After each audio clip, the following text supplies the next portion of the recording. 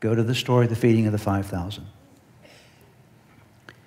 As far as we know, there's one person in the whole group that has any food there that day. Nobody else came with food. They didn't expect to be there that long. But one little boy had a great mama. And she sent him to that little event with a little lunchbox, and he had 5 loaves and 2 fish in it. And somehow these burly disciples spotted him and realized this boy got something. And maybe Jesus can do, it's a little bit, but maybe Jesus can do something with this. He asked us to feed everybody. This is the only food we can find around here. So can you imagine the moment when Philip and Andrew walked up to this boy and said, boy, let me see your lunch. Oh, you got 5 loaves and 2, come with me. Okay.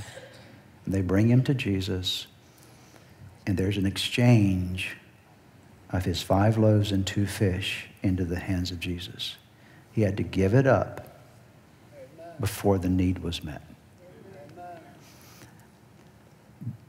From everything we see in the story, he freely gave his entire lunch to Jesus. His entire lunch. He did not try to negotiate with Jesus. He didn't say, Jesus, I got 5 loaves, 2 fish. How about I give you 2? Jesus said, no, let's go 4. And they met in the middle at 3. They didn't negotiate, okay? There was no negotiation at all. Jesus said, I want it all, okay? I want everything that you've got. That's all you got, but I want you to give it to me, because if you'll give it to me, I'm going to bless it, I'm going to divide it, and everybody's going to have enough, but you're going to have to take a step of faith and trust me. Amen. You have to trust that when you give this to me, that I can do something with it. I would submit to you this morning, it's obviously very true. We would not even have that story in the Bible if that little boy had not given his lunch. There's one hero in the story, and his name is Jesus, but there's a sub-hero in the story, and his name is the little boy. I can't wait to meet that little boy in heaven, can't you? He's got a T-shirt on that says, I'm the 5 loaves and 2 fish guy. Okay.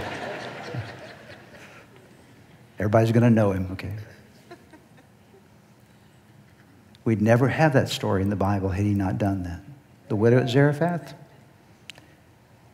if she'd said, Elijah, you're crazy. I'm not going to bake you any cake first. What are you talking about? But instead, she goes and does this. She gives out of faith. And in giving out of faith, the miracle is released. I hope that I can teach you today something that will radically change your life. Paul said it this way in Acts chapter 20. It is more blessed to give than it is to receive, okay?